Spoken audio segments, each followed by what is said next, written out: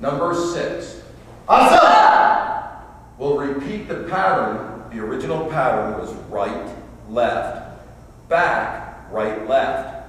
Number 6, 7, 8, 9, and 10 follow the same. Right, left, back, right, left. Asa! You'll block to the outside. You'll throw a punch to the solar plexus, drop to a drop block, and then come up with a chop to the temple, and a re-block and chop to the opponent's right hand. Asa! Asa! Asa! Stay, please. The option in this technique, again, similar to one of the junior techniques, is to block, punch. As the punch comes forward, shield it down, and make the chop to the head.